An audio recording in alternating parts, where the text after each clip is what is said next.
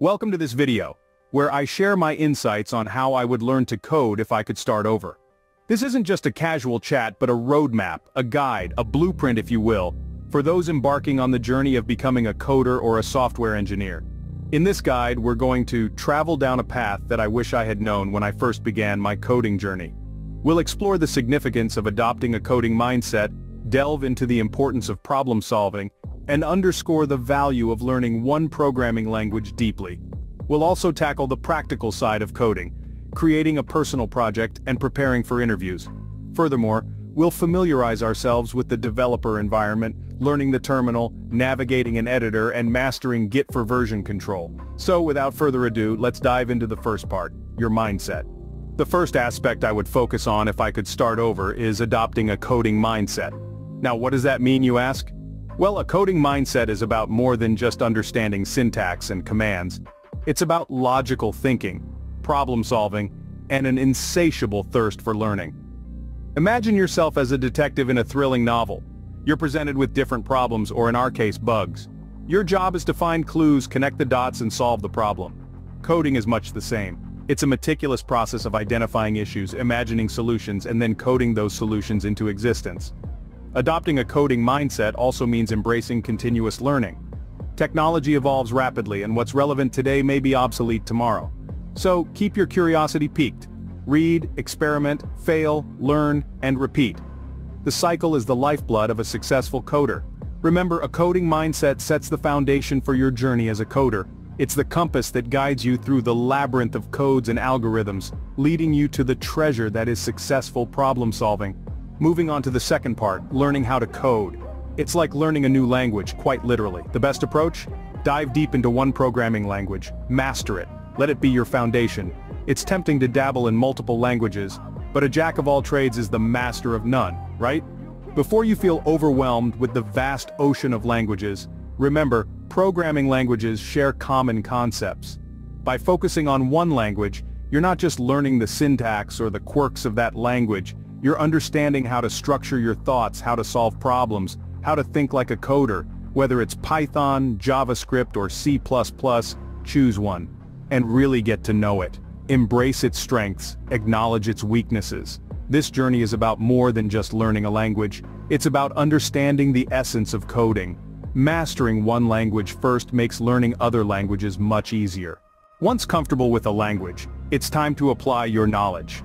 Now let's delve into the significance of establishing personal projects. You see, these projects are more than just an application of code.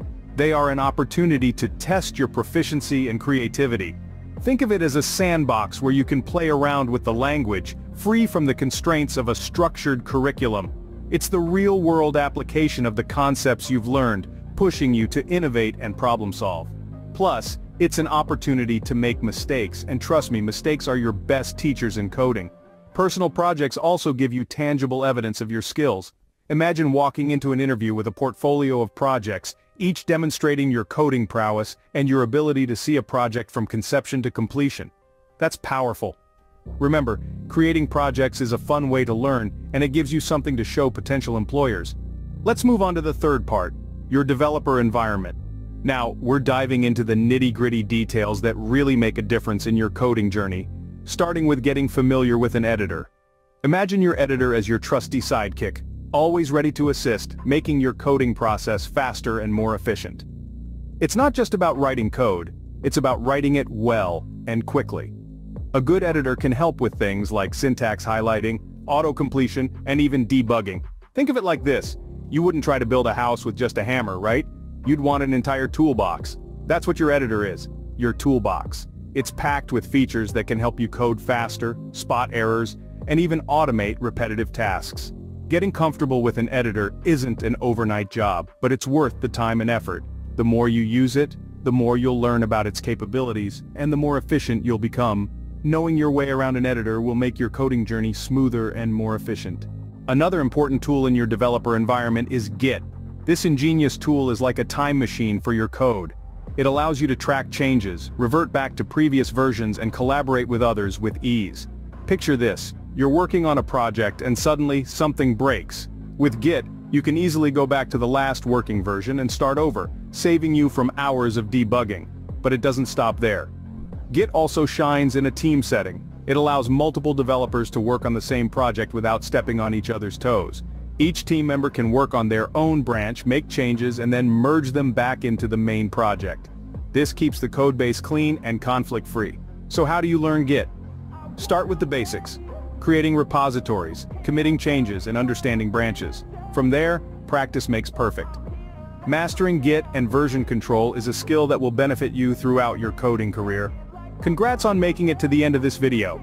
You've just taken a significant step towards your journey in coding.